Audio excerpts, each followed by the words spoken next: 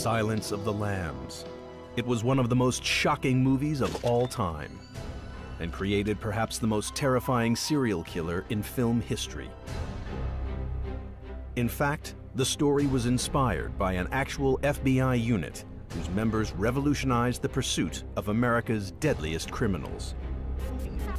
A Los Angeles parking lot, moments after the body of a 21-year-old woman was found, strangled. These pioneers went far beyond traditional forensic evidence to probe the minds of the killers. I was just fascinated with violent criminal behavior. They scoured police case files to dissect the most shocking crimes. After peeling the face off, he would put motor oil on it to keep the skin supple, and then he would put lipstick on the mask as well. They overturned the public's preconceptions of serial killers. My name is Ted Bundy, and I'm the defendant in the case. People want to think that these individuals look like monsters, like Freddy Krueger, and yet many of them look like Ted Bundy. And discovered new strategies to make the killers confess. Our special goal was to go out and get a blonde lady and have sex with her and kill her. Even if you're sitting across the table from someone who rapes and murders and engages in post-mortem mutilation, they still love to talk to women. This is the true story of the Silence of the Lambs. This program contains graphic material, including offensive language. Viewer discretion is advised. The Silence of the Lambs premiered in 1991. Starring Jodie Foster and Anthony Hopkins, it gripped audiences and won a string of awards for its terrifying portrayal of a female FBI agent's search for a serial killer. But as sensational as it seems, the story was actually rooted in real life. Mr. Thomas Harris. In 1980, its author, Thomas Harris, gained access to the FBI's new behavioral science unit in Virginia.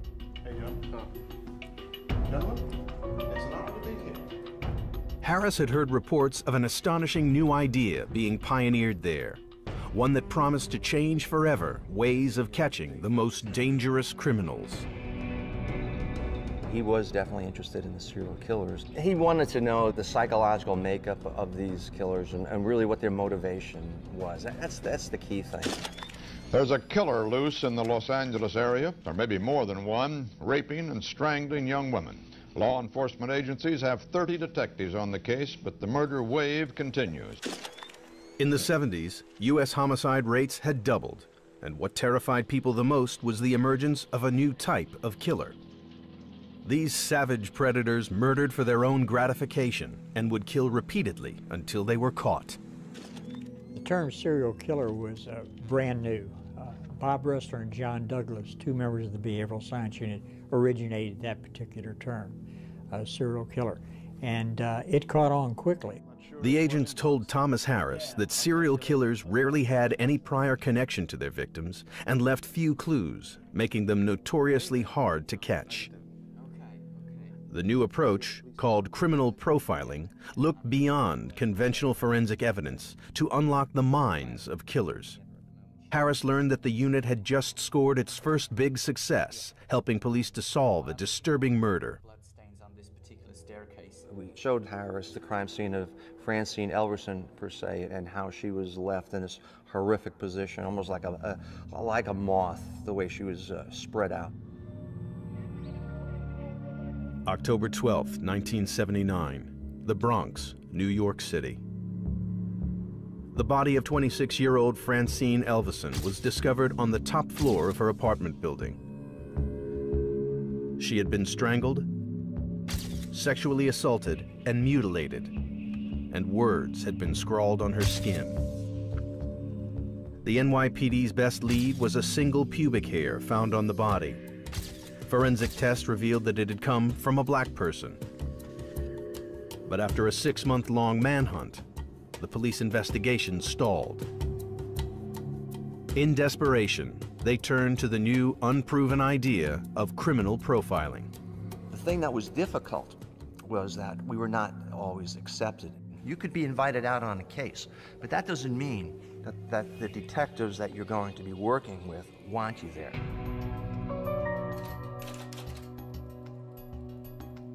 The unit's profilers believed that killers often left a unique signature at the crime scene.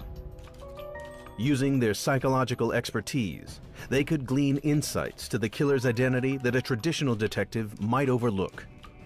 The Elvison case was a chance to prove to the police that the idea worked. So they came to Quantico, and we sat in a table, and they were presenting the facts, and it was an unbelievable case. The unit's violent crimes expert, John Douglas, started to analyze the grisly clues the killer had left behind. The killer took her earrings off and placed them in corners.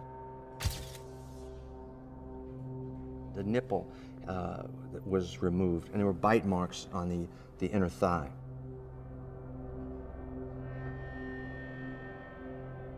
He left a piece of art for shock value.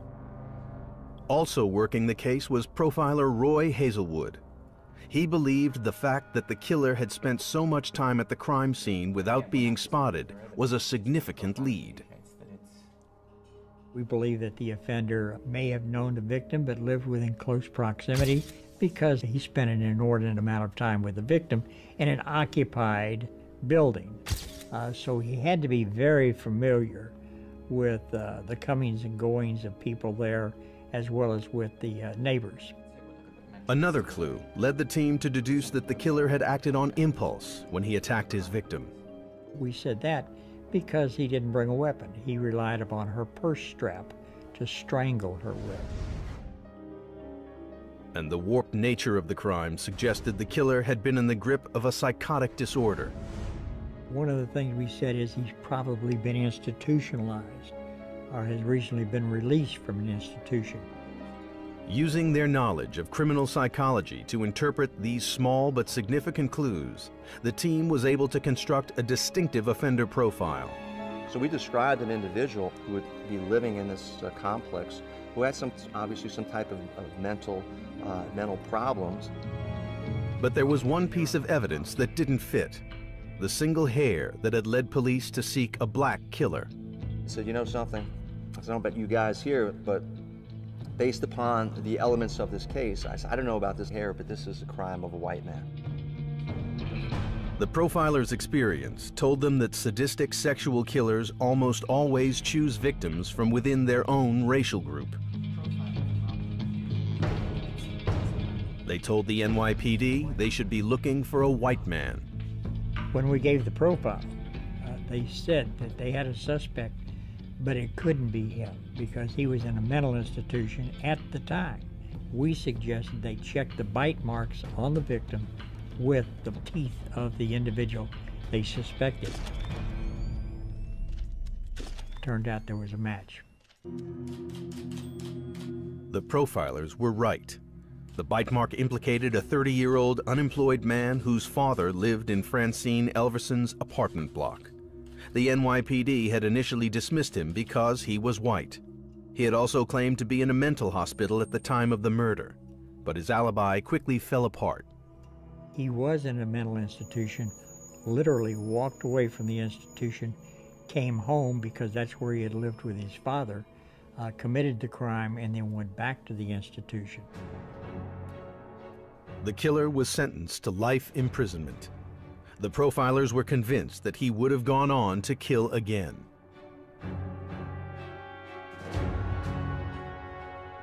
It later emerged that the hair found on Francine Elvison's body had been accidentally transferred from a contaminated body bag. The role played by criminal profiling in solving the case won over the skeptics in America's largest police force, the NYPD. We received phone calls. They were grateful for the assistance and said that we had made disciples of them. They were astounded, by the accuracy of the analysis, which is a big deal when you have a police department, 33,000, 40,000 officers said, "Hey, man, maybe these guys know something." The criminal profilers of the Behavioral Science Unit were revolutionizing the approach to violent crime. Thomas Harris's hit novel Silence of the Lambs would soon bring their work to a much wider audience. And his book's gripping plot would come straight from an audacious, real-life initiative that sent profilers into the serial killer's lair.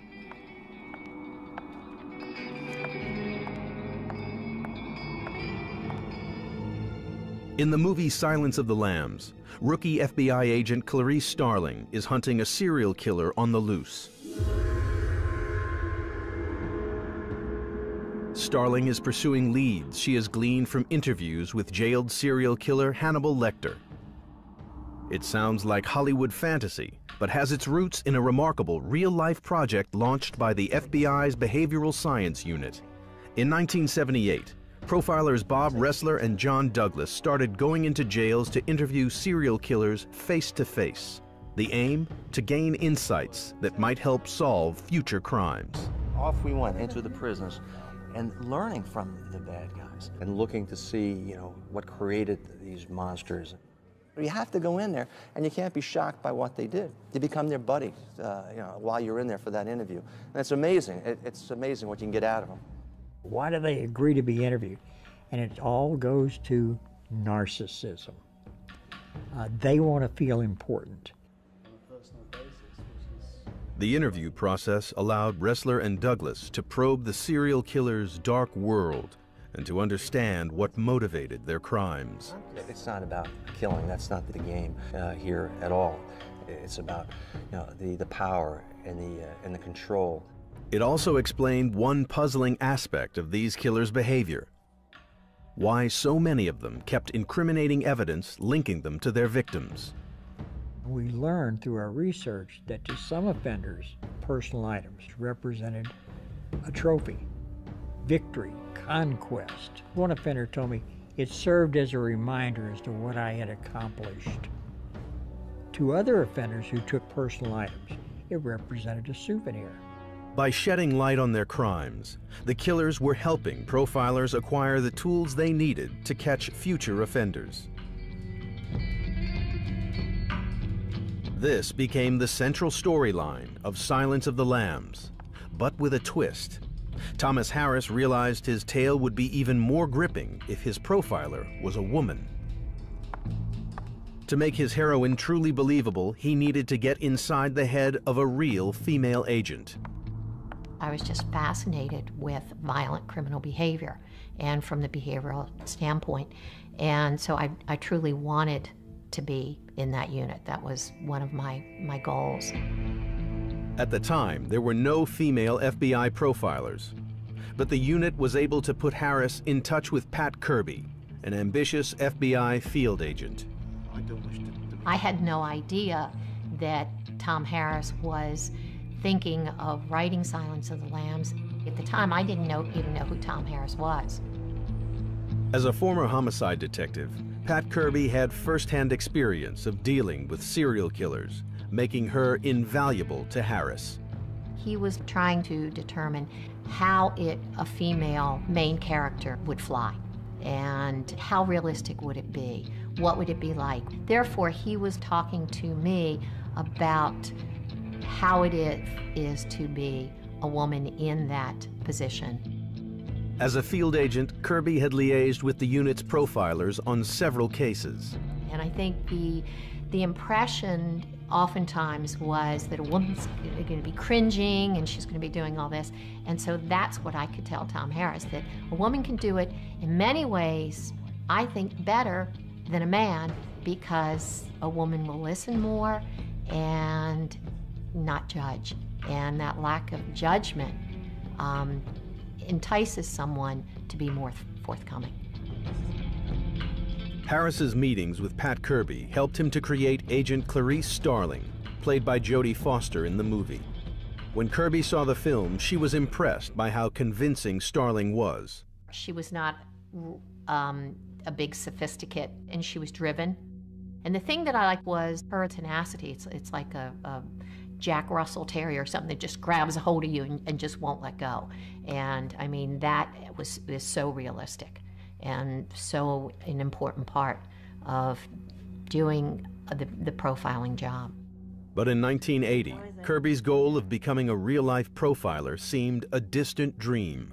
She said, I want to be in your unit. And I said, well, you're a long way from being in our unit. I said, you have to serve in the field for 5 years before we'll even consider you coming into the unit. And she said, I'll be in the unit. And I think 4 years later, she was in the behavioral science unit. That's how good Pat Kirby was. Kirby finally joined the behavioral science unit in 1984. There, in an uncanny echo of the movie, she became the very first female profiler to interview a serial killer. Randall Woodfield. Special Agent Kirby. Special Agent Resler. Randy Woodfield had been convicted in 1981 for multiple sexual assaults and the murders of 3 women along the interstate connecting Washington and California. The unit interviewed all serial killers as part of their ongoing research project. But this time, Chief Profiler Bob Resler was planning an experiment. Well, what is it that you want? Bob started asking him some questions. Well, you could see it was just banter, and it was going nowhere. And Randy was looking for, some time in his day to fill. It was pretty much what it seemed like. The interview was getting nowhere. Then, to Kirby's surprise, Resler suddenly left the room. In the movie Silence of the Lambs, Agent Starling is protected from Hannibal Lecter by thick safety glass. Kirby had nothing to protect her from a serial sex killer. I have to say, I felt a little at first, knowing his background and sitting there, and his victims, of course, were all women. In fact, Resler was never more than a few feet away. His departure was a ruse to see whether, alone with a woman, Woodfield might be tempted to talk. You're trying to play this, it's like a game of chess. You're trying to play the game smarter and better. But he kept the same kind of banter and the same more playing off kind of chatting. And all of a sudden I see Bob's head popping in the window. He's obviously set this up. Although the experiment didn't produce a breakthrough, Kirby was convinced that female profilers could bring a valuable new perspective to the pursuit of serial killers. Murder statistics show that 95% of serial killers are men, while their victims are overwhelmingly women. You've got to get that victimology. You've got to understand how your victim would be. Would she have fought? Would she have been frightened? And would she have panicked? And in understanding that, you begin to understand how the killer responds. And who better understands that than a woman? Thomas Harris had his heroine. Now he needed the killer who would alternately torment her and feed her clues. Once again, a real-life case would help him create a legendary anti-hero.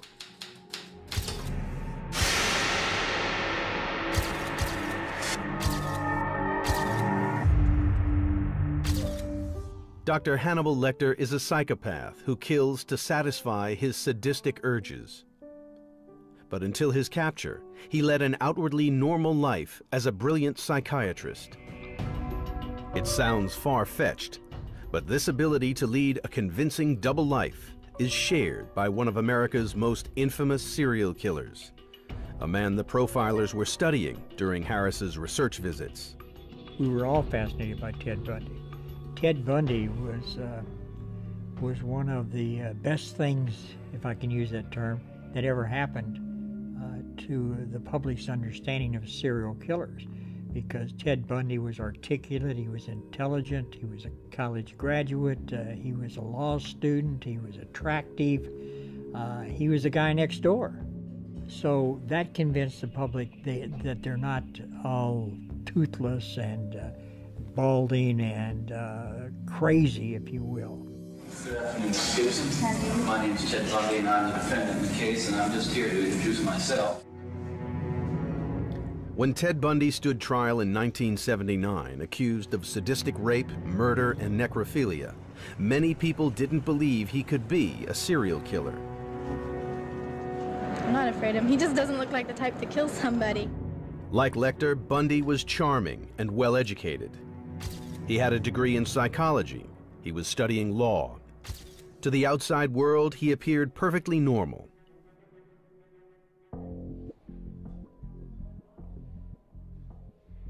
5 years earlier, the bodies of 3 middle-class college girls had been discovered in Seattle, Washington. 4 more were missing.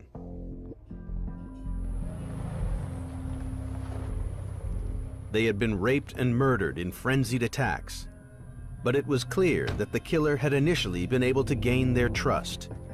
Here was this guy who was very good looking and articulate and handsome. People reported that he used a cast on his arm to lure girls into to coming with him and helping him. That's like America's worst nightmare. Do you happen to have a light? Oh, no, I have. He took high risks. He would openly approach his victims and use a con, a trick, a ruse, pretend to be a police officer, offer assistance, ask for help. Okay.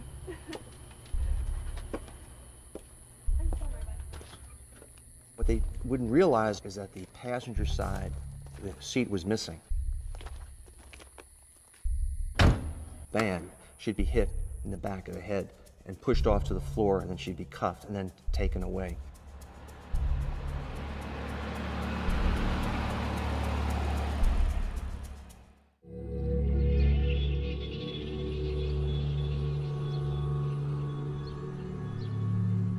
The killer was able to abduct women in broad daylight because he didn't fit his victim's image of a murderer.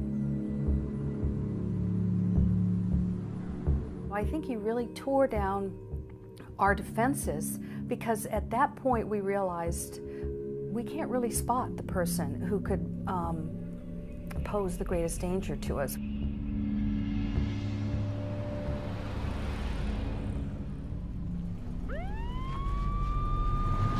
The killing spree continued in Idaho, Colorado, and Utah.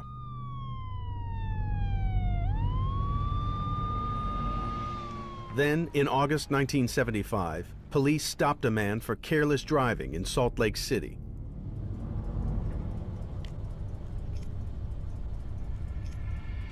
Good evening, sir. Good evening. I assume you have some ID with you? Yes, sir. It was Ted Bundy. In the trunk of his car, police found a gym bag containing handcuffs, rope, and a ski mask. In the front seat well, they discovered a crowbar. Bundy was arrested on suspicion of burglary.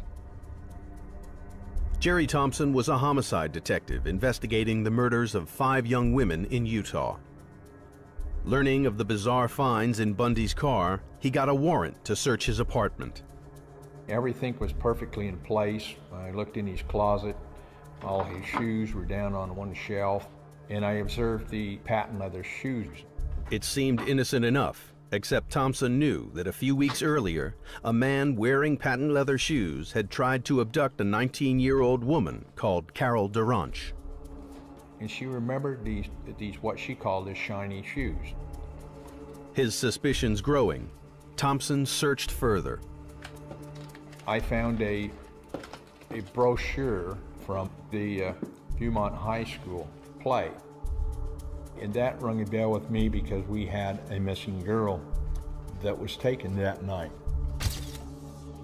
Carol Duranch later identified Bundy in a police lineup, and he was charged with attempted kidnapping. His credit card statements proved that he had been in the right place at the right time for 5 murders. But Thompson would have a hard time convincing his colleagues that this likable young man was a sadistic killer. He was very personable, and we laughed and joked, and he was a jovial individual. He was always had this snicker and laugh. But Bundy's charm didn't fool Thompson. He was, I want to say, too cooperative. Like Lecter, Bundy was a devious and brilliant manipulator. Even experienced police detectives started to think that Thompson had the wrong man.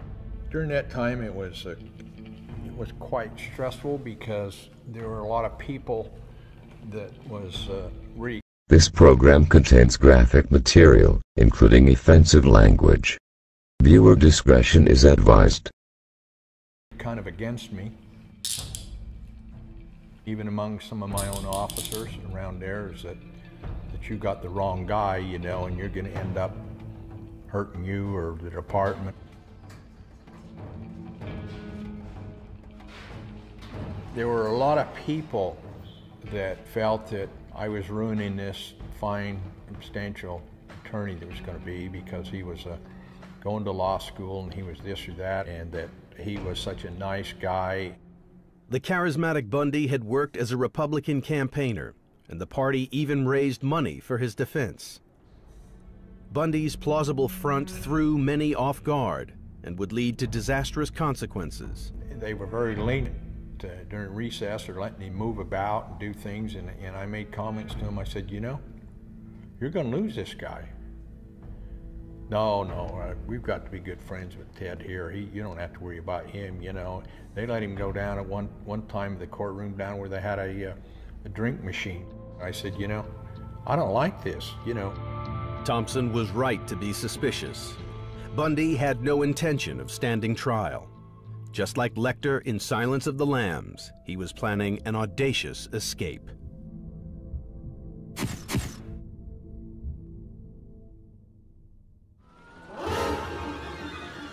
In the movie Silence of the Lambs, psychopath Hannibal Lecter escapes to kill again.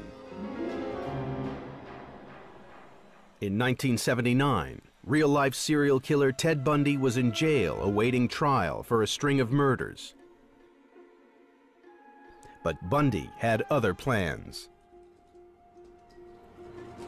He got hold of a hacksaw blade from another prisoner, sawed his way through a roof panel in his cell,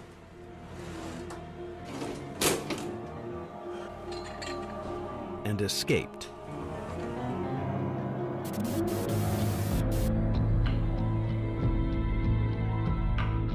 Six weeks later, Bundy broke into a Florida State University sorority house. He bludgeoned, raped, and murdered 2 young women. 3 weeks later, he killed his final victim, a 12-year-old girl, before finally being recaptured. Mr. Bundy, can you tell us why you escaped? I don't have enough time to tell you why. The three-piece suit was escorted into the courtroom. The Bundy trial gripped America. The public struggled to accept that a crazed serial killer could look so normal. The evidence involved things like bite marks and necrophilia and serial murder, and then you look at this man and you think, look how good looking he is. He's dressed in a suit, he smiles, he's articulate, and I think that to me that is absolutely one of the essential components of serial murders. People want to think that these individuals look like monsters, like Freddy Krueger, and yet many of them look like Ted Bundy. Bundy's courtroom performance wasn't enough to overturn the massive evidence against him. 10 years later, in January 1989, he was executed by electric chair.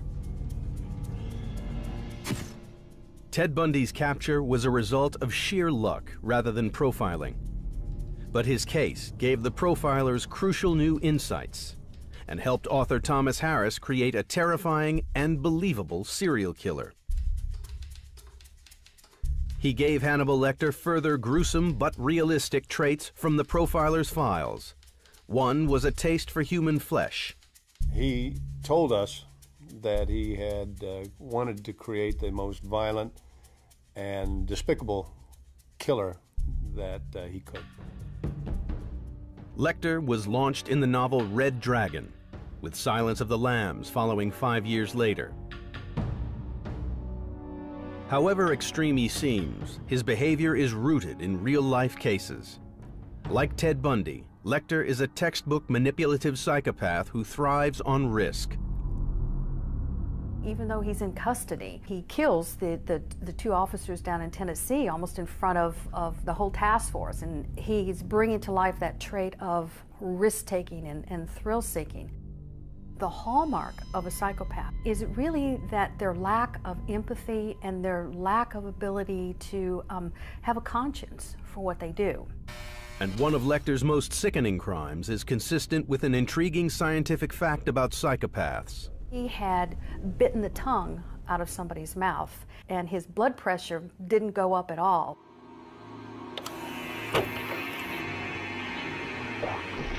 Numerous studies have shown that disturbing images provoke a strong physiological reaction in normal people. But when the same images are shown to psychopaths, their pulse and heart rate remain perfectly normal. We know because of the research that their blood pressure could be very normal, their heart rate can be very normal, and yet on the outside, they're doing horrendous things, biting out a tongue, stabbing somebody 81 times, and yet they're very cool, calm, and collected. To create Hannibal Lecter, Harris had combined the traits of several killers who had committed some of the worst crimes on record. The real-life case that inspired his final chilling character would need little embellishment. In The Silence of the Lambs, Buffalo Bill, played by Ted Levine, abducts and murders women. Not for the excitement of the kill, but for access to their skins. Once again, Harris's inspiration had its roots in a horrific real-life crime from the Behavioral Science Unit's case files. While researching his novel, Harris had attended a seminar on Ed Gein. This deranged killer from the 50s had been largely forgotten, but was legendary among the unit's profilers. That fascinated him. That case really fascinated him, and through that case, very, very much in depth.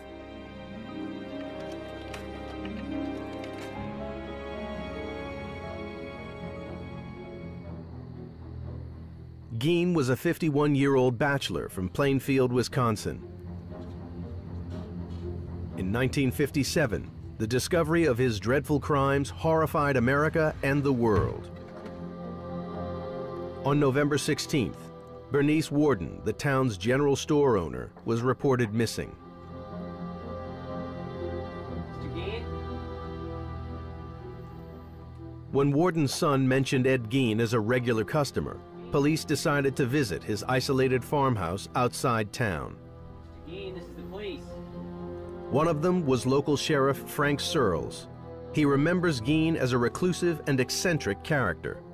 Never talked much to anybody. He's just kind of a loner, you know. Once in a while when he did say something, it would be something that would kind of bother people. Like one lady I know, he cut her apron strings and told her to enjoy her Christmas because it might be her last. And she just laughed because she thought he was joking. Gein, you in here? Finding the doors of the house locked, the officers decided to look inside the woodshed.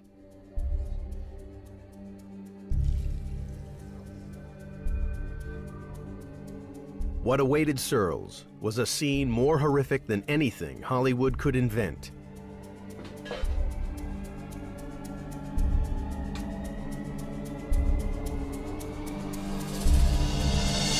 Whoa! What? I seen a shadow and I turned the flashlight up and Mrs. Worden was hanging there. When you kill a deer, why they hang them up to cool out, so to speak, and that's what he was doing with her. She was hanging by her heels. Officers broke into the house and found that the brutal murder of Bernice Worden was only Gein's latest atrocity. What they encountered was a real house of horrors. Body parts of ladies where he skinned them out.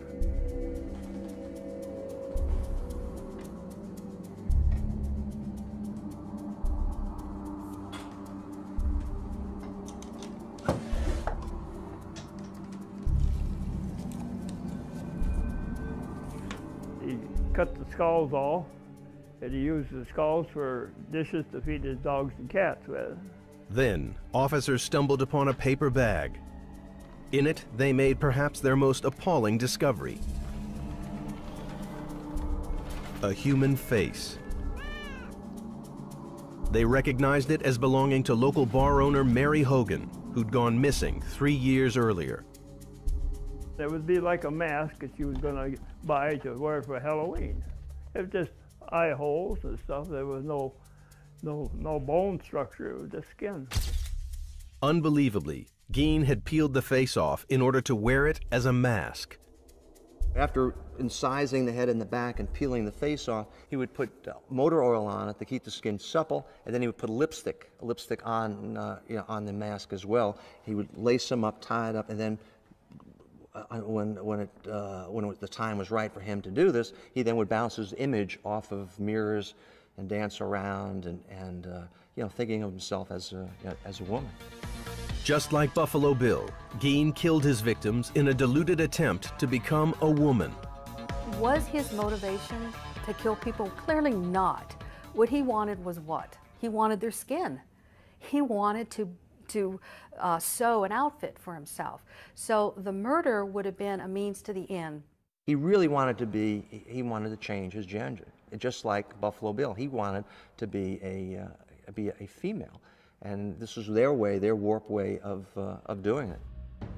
Ed Gein was arrested at a local diner. He eventually confessed to 2 murders. His other gruesome trophies came from the corpses of women he dug up from nearby graveyards. He was declared insane and spent the rest of his life in a mental institution. The Behavioral Science Unit had given Thomas Harris an incredible insight into the minds of serial killers and the world of the profilers who pursued them. His best-selling novel would become perhaps the ultimate Hollywood thriller. Silence of the Lambs became a huge hit after its release in 1991. More importantly, it spread the word about criminal profiling with the police. A much larger number of law enforcement became aware of what we were doing, and they in turn sent more cases to us. The movie The Silence of the Lambs kind of paved the way like John the Baptist did for Jesus. And the film left another legacy. Jodie Foster's memorable portrayal of Agent Starling triggered an upsurge of women applying to become FBI profilers.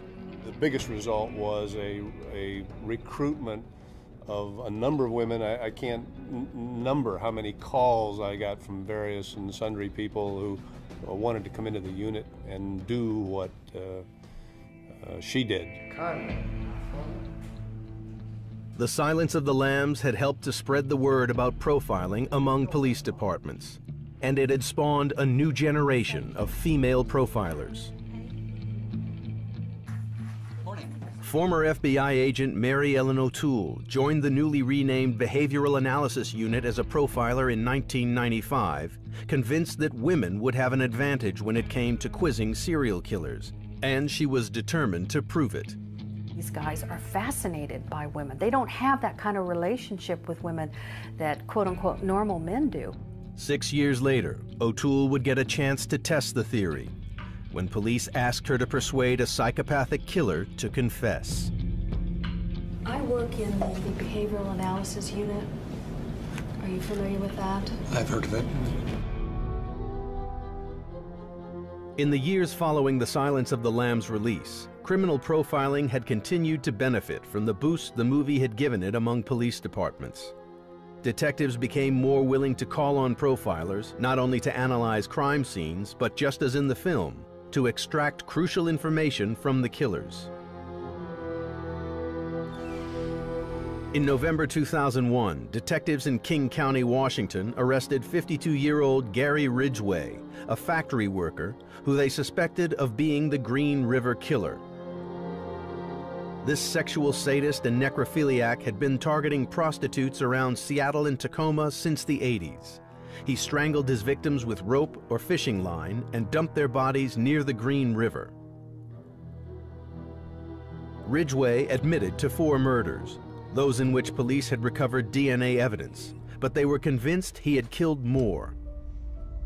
In a controversial deal, prosecutors agreed that he could escape the death penalty if he made a full confession and revealed where he had hidden the bodies. It really should have been, in the minds of law enforcement, a quick debrief. Show us where the bodies are, tell us the murders you've done in King County, and we'll corroborate them, and case will be resolved. Ridgway told detectives where to find 3 more bodies, but after a month of interviews, they were convinced he was still holding out. Yesterday also that you're taking a lot of people off here with the types of information that you're able to recall and the other types of information that you're not able to recall. Police spent days driving Ridgway around King County in a bid to pinpoint where he had dumped his victims. You see this area over here, though, where you're talking about you would have put her over. Does that help you at all decide if this is the area? It was dark, and it looks like this area, yeah. But this, I think this is the road. You think this is the road? It's a little discouraging when we bring you out here for 3 times, and you're still iffy about, you know, even sounding like it if this is the road. Let me ask you one last time, is this the road at least that you put your body? I'm really quite sure this is the road, yes. Okay. I don't know if that makes me feel any better. He was a pathological liar, and he would lie about everything, even issues that were not important. And because it was kind of difficult to make sense out of why is this guy dragging out this confession. Frustrated by Ridgway's games, detectives called on the Behavioral Analysis Unit for help. And just as in Silence of the Lambs, it was decided that Ridgway might reveal more to a woman. Mary Ellen O'Toole, one of the new wave of female profilers, was convinced she could get to the truth. Even if you're sitting across the table from someone who rapes and murders and engages in post-mortem mutilation of their female victims, they still, for the most part, love to talk to women.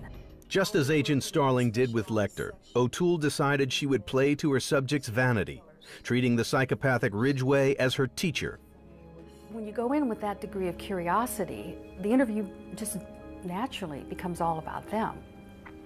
And that becomes very important because they're very self-centered and very narcissistic, so they want to talk about themselves.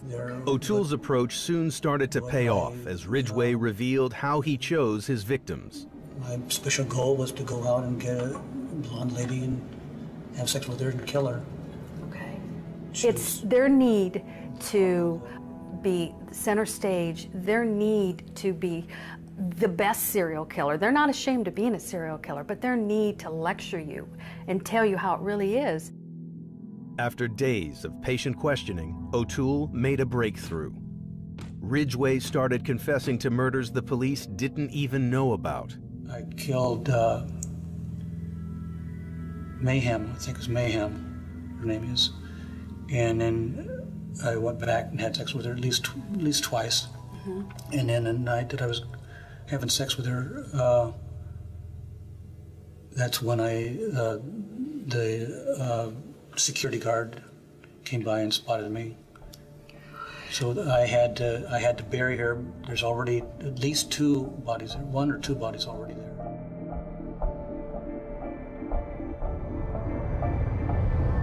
She's buried basically here on the side of the hill. There's one somewhere over here under the brush. Naom's here, and Wares is here.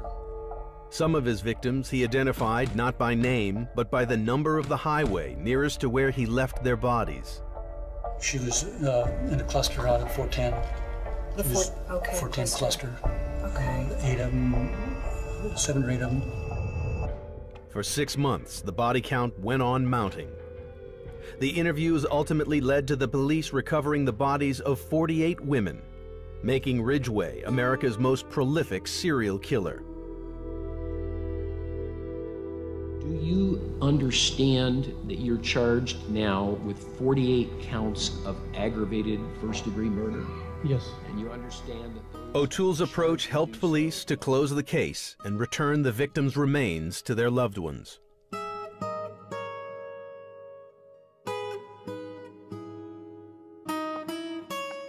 And it confirmed that female profilers could play a valuable role, just as the fictional agent Clarice Starling had in the movie.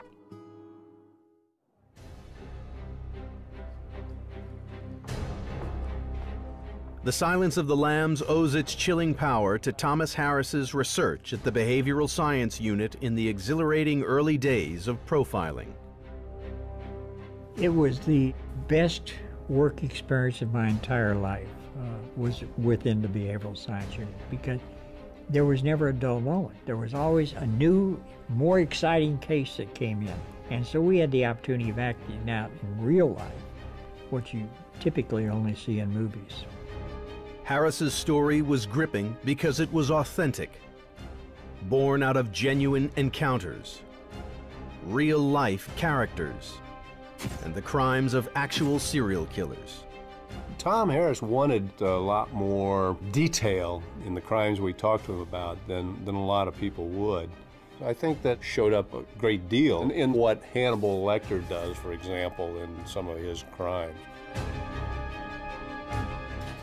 We were hoping he'd put something somewhat realistic and truthful together, and we were impressed by what he put together. Dozens of serial killer movies have been released since the 90s, but The Silence of the Lambs still stands out because it captured a seismic shift in the pursuit of society's most violent and disturbing criminals. This program contains graphic material, including offensive language. Viewer discretion is advised.